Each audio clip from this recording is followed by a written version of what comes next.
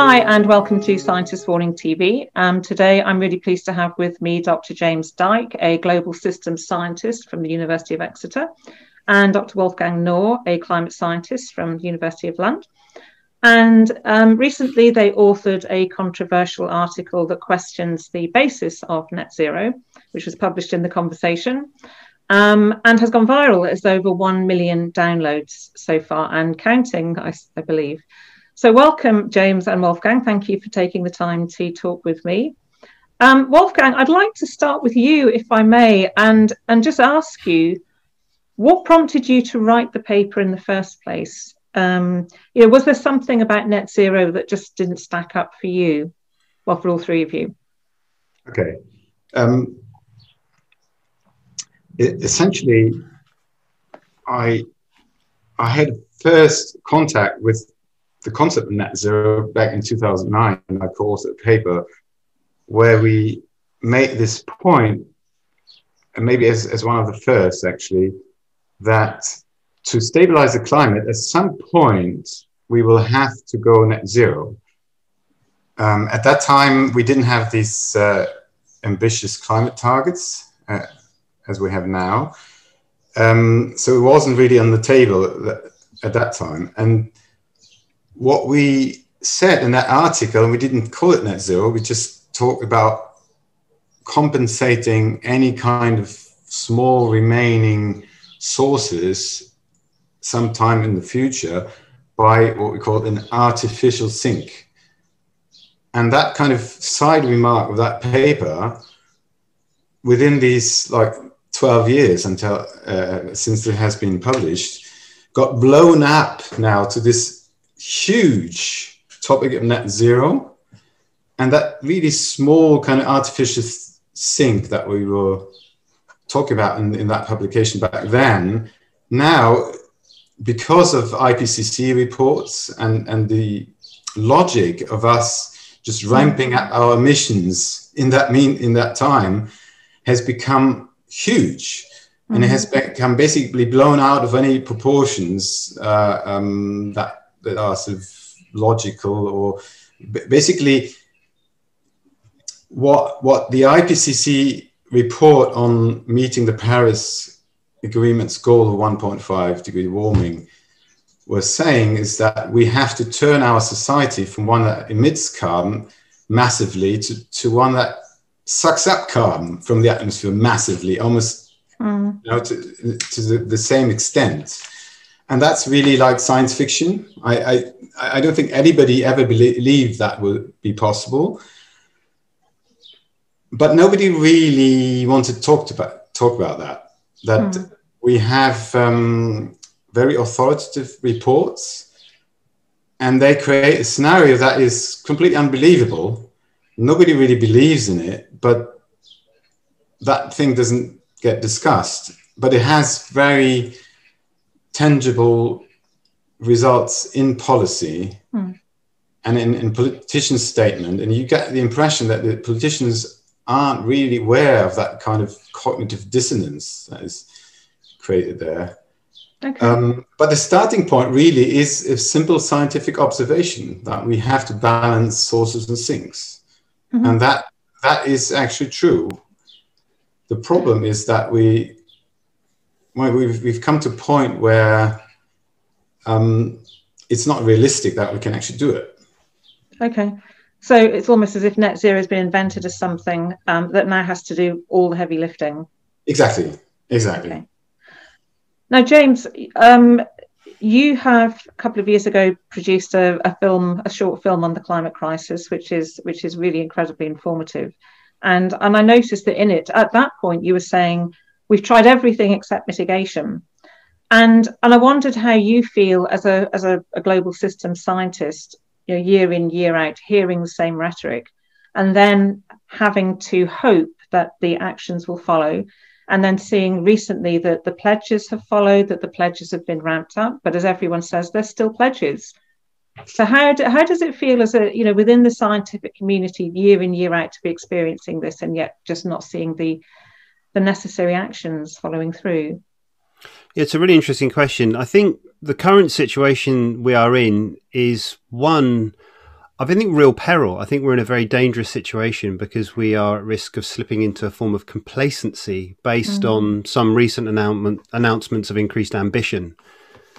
And it's strange, it seems that many people normally would be quite skeptical of political commitments, political promises. We're all cynics when it comes to, not really believing what politicians say. They'll make a whole series of pledges in order to get elected, and then we just take it for granted that when they're in office, they don't necessarily follow through. But now we seem to be in a situation where we are, receiving with open arms the most fantastic, fabulous promises for future technological salvation from our current generation of politicians. And we're doing that relatively uncritically. So now we can say, or some reports are saying, that we are on course for, maybe a little bit above 2 degrees Celsius by the end of this century. And then with further ambition, maybe at this new COP26 that's going to be later this year, we're going to see warming well below 2 degrees, and therefore Paris is still within reach, And it's the most fantastic nonsense. Nobody believes that. No one thinks that we're on course to limit warming to no more than 1.5 degrees Celsius, even with the enormous amounts of negative emissions which are being postulated up and running by the middle of this century. So something really interesting is going on here. Is it another kind of example of this sort of discourses of delay? Previously, it was, the climate's not warming, and then it was warming, but it's not warming very much, or it is warming very much, but it's not us. Okay, it is us, but there's nothing to worry about. Okay, it is us, there's something to worry about, and we're going to do something about it. Okay, we're going to do something about it, but not now. Hence, the kind of the sort of the mid-century pledges, net zero by 2050. And I've become increasingly worried that that's actually what is happening. Yes, there has been some increase in ambition in, for example, the United Kingdom and United States when you regard, or when you compare it to their previous pledges, but it's still woefully inadequate. And it's also almost entirely divorced from what's going on in the rest of the world, where we're seeing, more coal-fired power stations being built, more oil and gas exploration, more hydrocarbons that are going to get extracted and burnt, more assumptions that we're going to have baked in economic growth and therefore ever increasing rates of energy and material consumption. So it's a weird time where there seems to be this huge disconnect between what's being presented in the policy context and what seems to be demanded if we are going to avoid, climate and ecological disaster. Okay. One of the most interesting things for me has been the very fact that this article has really cut through, 1 million views, including one from a very famous person. So Greta has been a real champion of this, and she's really recognised that there's a key message in this article that has not been spoken about enough. And so she talks about it as one of the most important and informative texts she's ever read on the climate and ecological crisis. And she's tweeted it several times. So clearly with the younger people, it's resonated. But I wonder about the scientific community. What kinds of reactions have you been getting to this article? It's been overwhelmingly positive. So that's either been in public, where there's been lots of kind of supportive tweets and retweets and messages, but then also many supportive messages in private, where I've got a lot of emails from people that I know, people I've never met, who kind of congratulate us on the article, but with the sentiment that they're really glad that somebody said this at last, that they feel that we're saying something really important, something that needs to be said. There needs to be maybe a readjustment of this narrative. So that's been great. And there's also been some pushback, which isn't surprising at all. It's a controversial article. The title, we don't write the titles. Right, but the title was, sub-editors write article titles, and they do that because they're really good at it, because they generate interest, and it did, right? Because it's, even the concept is a trap. And that's been pushed back by some people, and I think there's some fair discussion about that, and to what extent is the very idea of net zero dangerous. There's been some sort of circling of the wagons in academia, because a significant section of academia is entirely vested in the notion of net zero, is entirely vested in the way in which we're producing policy in this kind of existing climate policy system.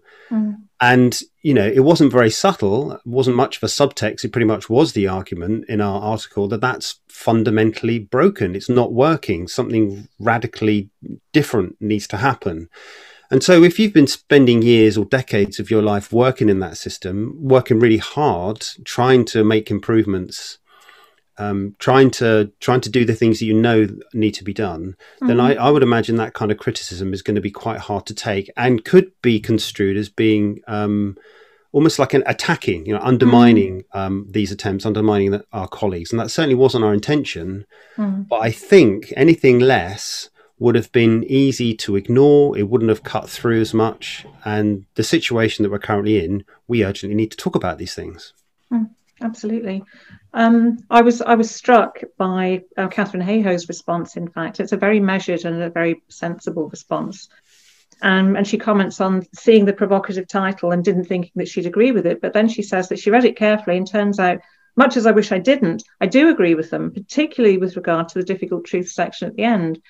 So it's clearly surfacing something within scientists themselves, I think, that it's actually really hard for them to face and to look at. Wolfgang, do you have any thoughts on the responses from the scientific community to the article? I'd largely like to second what James has said. One thing that I observed also is that part of the way we wrote it, from a kind of very personal perspective, from a historical perspective, went down very well with some older colleagues, some of them retired already, who really thanked us for rolling this out again, the kind of the hopes and desperation and the sort of the different emotional stages people have been going through within 30 years, because that's about how long the story's been going on. And that I thought was really, really nice to hear, that, you know, that you can talk about your feelings as a scientist, the kind of emotional stages you go through in your career publicly, which is kind of new thing for many people, it seems like, which I found was quite nice. Another thing was there was one attempt on Twitter to sort of empirically shoot our hypothesis down, that is net zero is leading to less ambition. One scientist, he was looking at the short-term targets of countries, and he observed actually that those countries who have these kind of distant net zero targets, they have actually increased their short-term ambition also. So at first sight, that would actually look like it contradicts what we're saying, that net zero is an excuse not to do anything. However, if you look at it a bit more closely, is that, for example, these short-term targets aren't really always kept. Germany, for example, would have failed its own target last year, hadn't been for the pandemic. and nobody ever talks about these short-term targets. They're called NDCs. Who's ever heard of the NDCs? Net zero is all over the place nowadays. So it doesn't cost anything politically to ramp them up. So it's just logical that the countries who come up with these distant goals also ramp their completely cost-free short-term targets. So I would actually think that observation supports our theory. So that kind of highlights the difficulty of the discussion, and and also why it's probably not being discussed that much, because it kind of evades the simple kind of empirical approaches that we scientists are so used to. You really have to look at the psychology of it and the messaging and the communication between politicians and the public and all this. Okay. I think that's interesting, just hearing that whole array of kind of responses that you've had to this. I want to move on now. So, you know, over the decades, we've had warnings, and hard as it is to admit, the warnings clearly aren't working.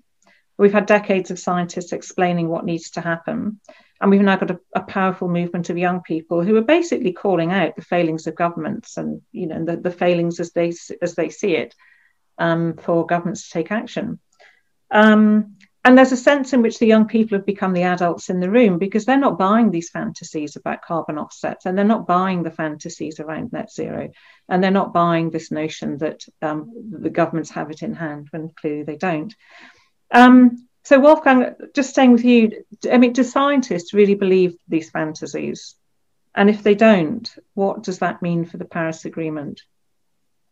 Well, this is really the problem, and the strange situation that in private, we said that in the article, we struggle to name any scientist who would actually have believed, even in 2015, not in 2021, that the Paris Agreement was possible, and that we would be able to sort of engineer ourselves out of the problem in the future with some kind of improvement technology and all these things. But they don't say it. We don't usually go public with this knowledge, because, you know, partly because we're stuck in everyday life. We have to write grant applications, review papers, and teach and all this stuff. So we're stuck in this academic world where you're allowed to say certain things, and then other things are perceived to be activist, a little bit too political. And so there is this divide between what's being said privately and what's being said in publications and in teaching and so on. And obviously people like Greta, they're not bound to that. And one particular thing that has really, it has really been a problem for me, and it's actually been instrumental for the fact that I've been moving out of academia more and more myself, is that kind of cognitive dissonance between calling the climate crisis a crisis or emergency and just going on about our daily lives. And Greta, she really gets it. She says, I mean, even after all these emergency declarations by the UK Parliament, the EU Parliament, local councils and universities themselves, and so on, she just says, well, you don't treat it a crisis like a crisis. And as long as you don't treat it crisis like a crisis, that's what she said on a podcast on Swedish radio, there's not going to be a solution. And that really is the adult in the room. And we can only, I mean, at the present moment, it's really hard to swallow that. But, you know, we can only, as scientists, we can only learn from her at the moment. And that's really a terrible situation. As she says herself, that kind of burden put on her. I mean, she's talking to some US committee recently, it was on The Guardian. She's talked to the UN, to the EU Parliament, all these things. I mean, and every time she does that, she says, I shouldn't be the one doing this. It's ridiculous. And that's really true. And that's really has to end. And that's it. And we made a really small step with this article, hopefully, in that direction. But I think there's a lot more to do. Yeah, I'm completely agree. Only the beginning, and I'm really a big fan of Greta. I have to say that, and we've probably heard it already. And I can only hope that we as scientists can move into that direction. And I couldn't agree more. And I think, you know, you touched there on academia, and you know, one of the things that has intensely frustrated me over the past couple of years, and particularly since I left academia, is its unwillingness to tackle the difficult problems. And that's the case whether you're in academia or whether you've left. And so, for example, over 7,000 universities and colleges globally now have declared a climate emergency. But interestingly, the 3-point plan is basically about getting their estates in order. It's basically about achieving net zero in terms of their operations, but nowhere are they actually looking at what could be seen as their role in perpetuating the crisis. And there are numerous examples where, you know, we see in the press, for example, students calling out say Cambridge University and others, because they're still tied to fossil fuels. And there's been sort of long, tortuous processes where universities have been, they've had to sort of grudgingly extricate themselves from those situations. How do you see academia in terms of shouldering its responsibility for its part in arguably perpetuating the crisis? Academic institutions, just like many institutions, maybe most, nearly all institutions, on the one hand want to say it's a climate and ecological emergency, and on the other they want to carry on business as usual. And that's understandable. I mean, if you're a private company, if you're a corporation, if you got to generate return, shareholder return on value and things like this, your mission as an organization is to generate profits, right? You might like to think that universities and educational institutions would be a bit more enlightened about what their objective is, but there are still, certainly in the UK higher education sector, some pretty hard bottom lines, student numbers, grant income, league table performance, things like this. Relatively small number of metrics which vice chancellors and the senior management team are measured by, are progressed through their career by, that continue to dictate and drive the sector. And then when you look down there at where the climate and ecological emergency kind of collides with that, and you can see there's going to be very, very big problems. Because if you've got an institution that's meant to be increasing numbers, or increasing numbers of students from overseas, or increasing grant, it's all about more, right? Find me a vice chancellor that actually wants to decrease the size of their university, decrease student numbers, decrease not just total emissions, but total environmental footprint, and then at the same time is reorient that institution in ways which could provide some of the solutions, some of the new knowledge to lead us out of this potential disaster. And I don't know. I mean, I can think of maybe a number of small sort of independent institutions, right? But when it comes to mainstream universities, I don't think really any have changed their fundamental practices.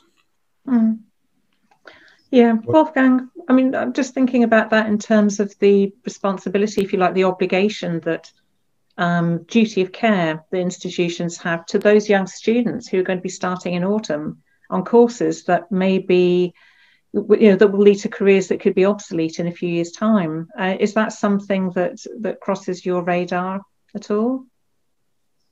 What I tend to see, being at Lund University, which is very strong in kind of sustainable development studies, and it's actually one of Europe's major universities.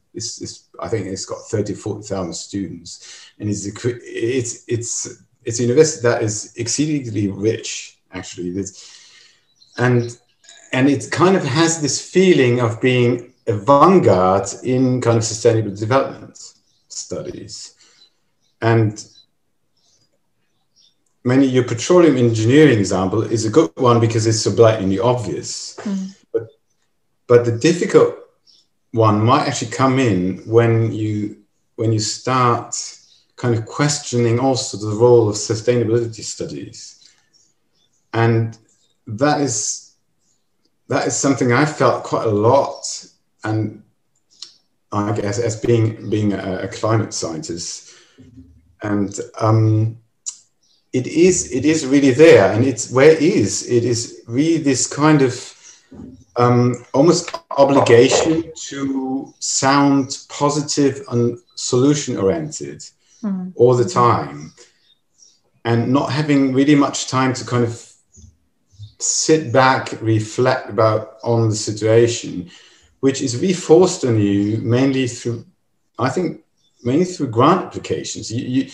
Because grant applications are always about solutions. So you have to, in Sweden, when you have standard grant applications, you have to list how they will contribute to the sustainable development goals. It's actually kind of programmed in there.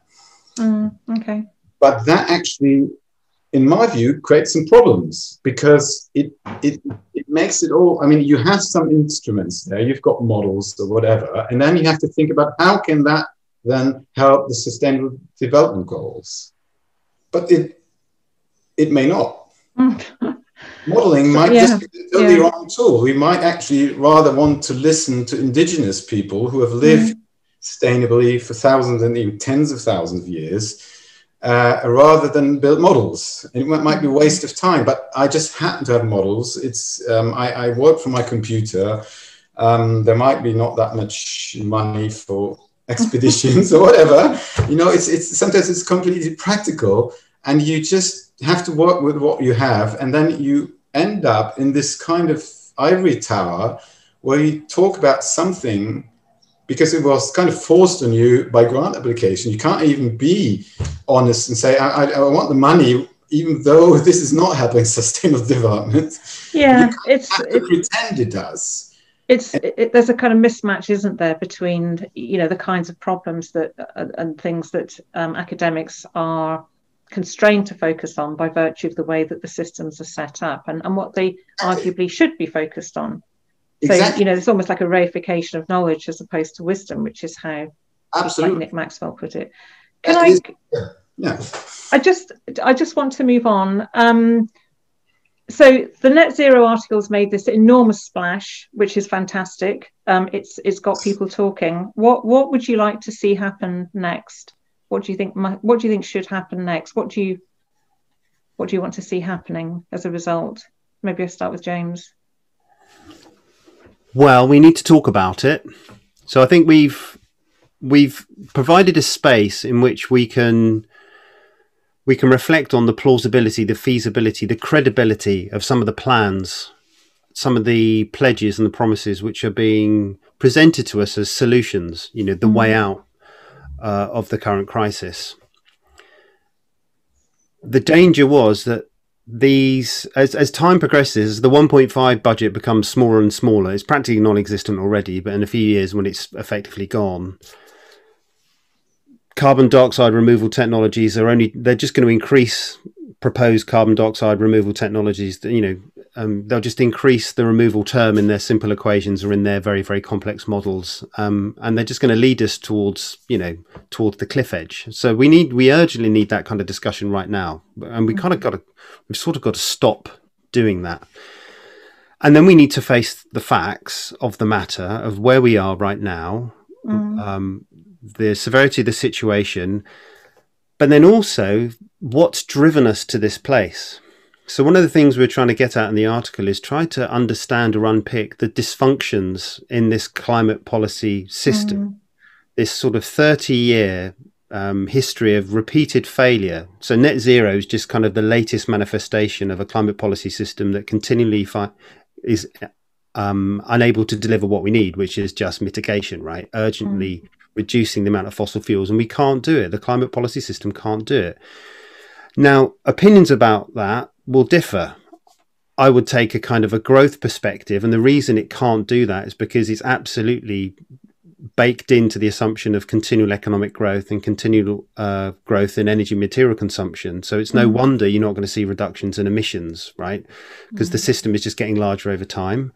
But whichever kind of position you start with, or assumptions or particular axe you've got to grind, this is the thing we need to talk about. And then we need to talk about the role of academia in that, because at the moment academia and academics are being subsumed into that system whereby you're only really allowed to say a relatively small number of things within that kind of climate policy system. You've got to adhere to an incrementalist market-based approach, kind of can't rock the boat, and also a strange form of self-censorship where you can't be, you can't be doomist or defeatist. You've got to be continually optimistic and upbeat about all the kind of things that we can fix.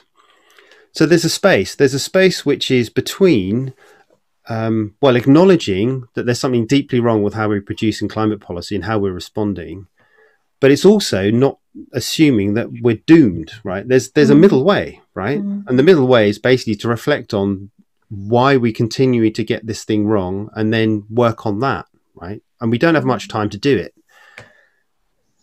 And you might think that's an impossible task, or you wouldn't even know where to begin.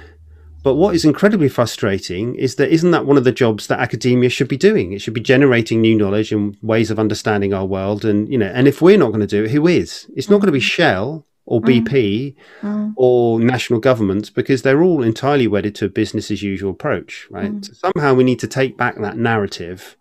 We need to rediscover a little bit of bravery and not be afraid of stepping into an area of debate which typically academics have been excluded from. Because I think there's an important role that academics are playing, which is essentially tacit agreement to something which they know, and they do know, is deeply wrong. Maybe we'll talk about that particular examples of dissonance later, but I think that's where the discussion needs to go next. Okay, I think that's really interesting. And you're right, there is a sense in which in academia, academics work in their silos, and it's long been acknowledged that that's problematic, and yet they still exist.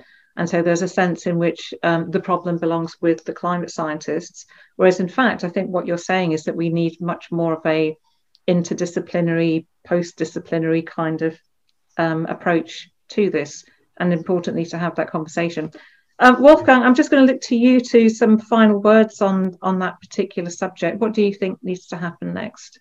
I think we need some kind of wake-up process, and that should probably start with a redirection of the current discussion, and it really goes back to the question what progress is.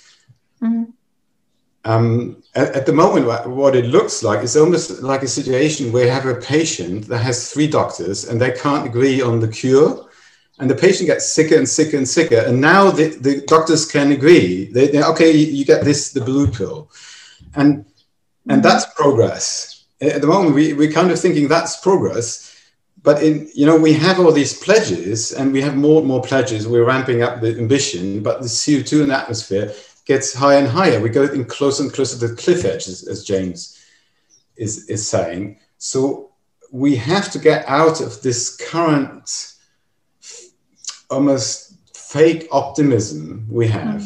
We need a much more adult conversation about climate change, and not being too jubilant about, it's not that these new pledges are bad, but we should not get carried away, which is not an adult conversation. But what we should really do is look at the situation, acknowledge the fact that every year CO2 levels and greenhouse gas levels rise in the atmosphere is getting worse, not better. And we can only start sort of saying, okay, we made progress once CO2 levels in the atmosphere go down. And that's going to be really, really long way to go. And we have to acknowledge that. And the other thing is, as you just said, we need to look at the blocks to action and why we're not doing it. And that, for example, I could think of very practical suggestion. We need to reform the IPCC, because the IPCC structure is physical system first, then mitigation, and then adaptation kind of separate. And there is so much energy put in understanding the physical system and the glaciers and the sea level rise and then impacts on ecosystem, all that. But there's a minuscule amount of work getting invested into the reflection of why our system doesn't perform. We just say, okay, we need political will and they sort it all out. But that's not true. There is a very incredibly complex system of different actors there that has to be navigated. It's hellishly complex.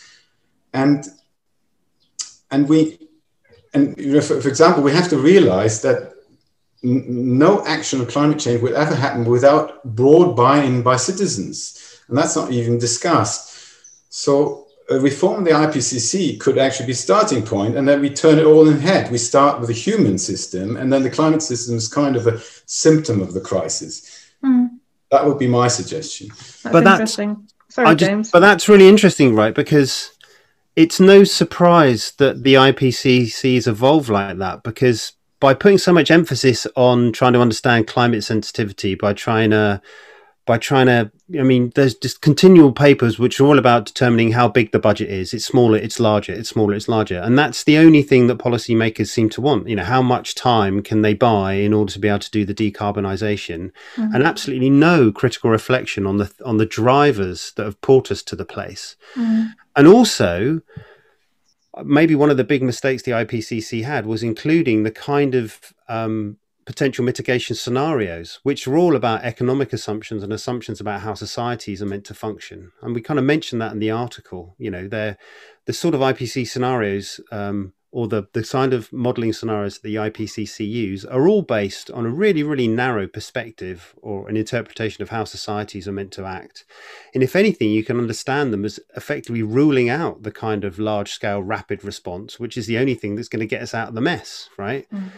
So it's a sort of a toxic system which has evolved, which has kind of captured academia, captured academics, subsumed us entirely in this system, which, I mean, I don't want to sound conspiratorial about it, but a system that's almost been designed in order to stop doing the effective action, because it will only ever allow incremental market-based change. It will only essentially accept a solution which perpetuates business as usual, continual economic growth. Mm. And that could be a recipe for disaster, right? Mm. Absolutely. Well, here's hoping. I feel a bit silly saying it. You know, I mean, here's hoping it doesn't. But, you know, I mean, we look at where we are. You know, the situation does look pretty desperate. And it doesn't surprise me in the slightest that, you know, people like Greta are shouting from the rooftops. And it's, you know, it's quite humbling, I think, for all of us to see her and all those young people doing that. I mean, we're all parents. Well, the three of us here are parents. Okay, so that's possibly not the most optimistic note to end on, but I mean, it's been really interesting talking with you both. So thank you both so much for your time.